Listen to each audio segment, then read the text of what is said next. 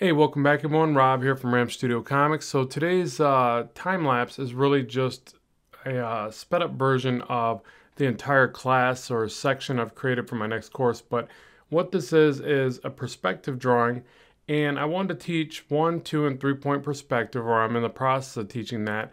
And I thought, you know what, I'm going to start this one with a freehand method because although I don't implement this a lot in my work, there are definitely times when it's a good idea.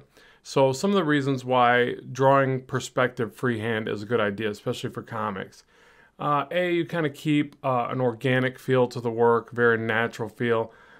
B, it's a bit quicker. C, it looks better for some panels. It gives more of an eerie kind of vibe, or just more of a creative overall feel. I guess I won't keep listing letters here because the list goes on and on, but basically it retains a bit more energy. So hopefully you see that in this piece. And I'll tell you, I kind of learned more about that myself as I started to illustrate this, because traditionally I would rule out a lot more lines. So what I did here is I did a rough sketch. Now you see me correcting the perspective. And keep in mind, in the class and in the course, you're going to see all this in real time, and I explain every little bit of what I'm thinking and what I'm doing in real time. But just to give you the overall kind of broad spectrum of what I'm doing, is I let myself draw and make mistakes in the thumbnail and the rough sketch, and then I slowly correct it as I keep revisiting the artwork. So you'll see by the end that doesn't mean that I get a very tight technical display of this alley, but instead I get a little bit more of a freehand kind of comic-y, comic booky, I don't know.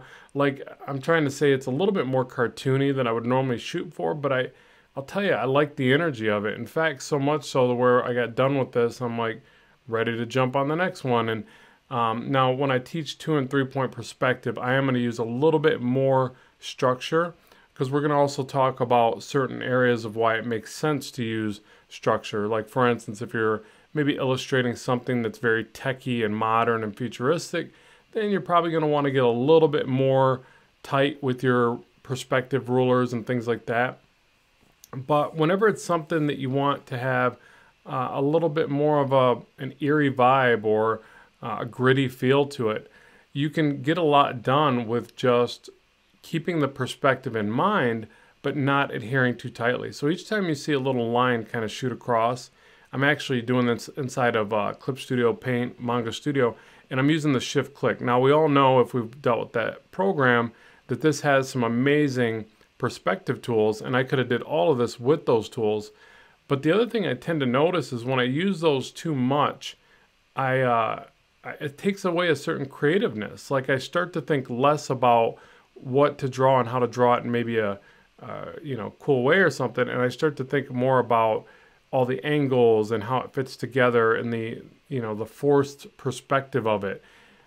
So yes, it seems to just pull me out of the creative moment for some reason. So you got to use it sparingly, I think. Now, another thing that's a good idea is you can draw out perspective grids, and I'm actually going to make some of those and share them maybe on here as well, but definitely in the class content, things like that, and on Gumroad, whatever. But I'll make them so that people can practice drawing their 2, 3-point perspective illustrations, 1-point perspective, whatever.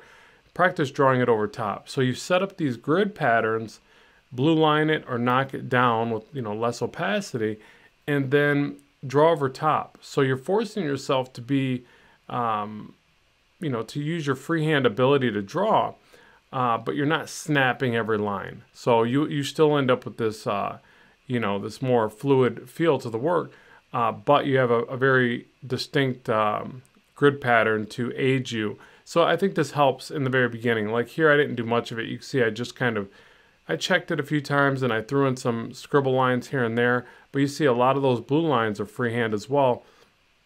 So I didn't feel the need to do it, but I've been drawing a long time, so I can fake it a little bit here and there.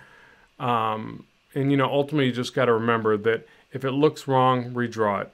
And when you have the ability to draw digitally, and I say even traditionally, because you can just use light tables and vellum and that, but or even stick a piece of paper over a bad area, draw over top. I used to do that on Bristol board all the time. But if you're drawing digitally, there's no reason that even the inking stage has to be your last stage. You got to remember that you can come back with translucent ink or whiteout and you can make some edits, and then you can re-ink over top. So as long as you kind of always realize that you can nudge things around and edit and then get more creative with your edits, then you don't feel like you're backed into a corner, and you can keep adding to an illustration like this, and you can just keep moving forward. But I'll tell you, I really enjoyed this process. I recommend you try it. So again, this is just a single vanishing point sitting on a low horizon line and then sketching out from there. And a lot of in the rough sketch, I just thought like, you know, hey, maybe a tipped over trash can, maybe some pieces of paper flying around, maybe some eerie little, you know, dirty, grungy stuff here and there. I wasn't too particular, except I just kept adding stuff, and I kept trying to incorporate overlaps in the work so that it creates depth. So I'd love to know what you think of this particular video, and if you're interested in the class, I'll make sure there's a link in the description box below. This will also be a full course later, so be on the lookout. So as always, keep drawing, keep having fun, and I will talk to you soon.